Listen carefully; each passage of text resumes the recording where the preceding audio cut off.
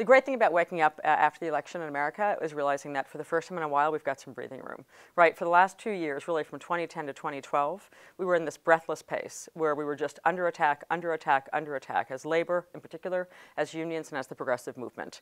What the 2012 election did is it created breathing room. So the question is, what do we do with the breathing room? We have this sort of mismatch of putting our very best people and having our most exciting conversations in this country in the months that lead up to the US election, and then we let everyone go home. We actually have to reverse that process. We have to take the kind of energy and excitement that we had going into the 2012 election, the sense of urgency that we had heading into the 2012 election, and jam that straight into the governing period. There is no time to sort of break. We have Wall Street right now, manufacturing, and I think this is the key word. Manufacturing a huge crisis, this thing called the fiscal cliff.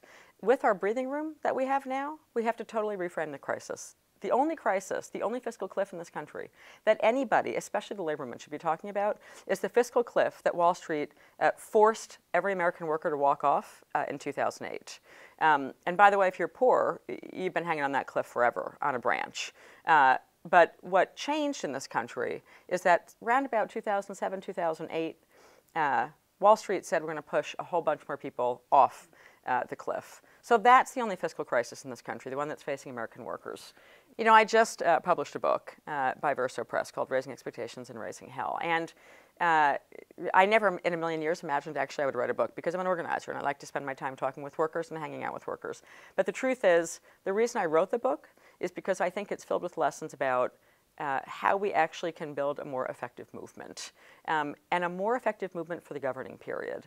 Again, there's plenty of lessons in the book about how to win an election, because I've had the pleasure of being involved in a lot of winning elections.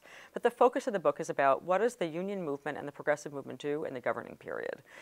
And we're just starting a whole new governing period. So I think if people want to learn about what is it we should be doing now, it'd be terrific to read the book.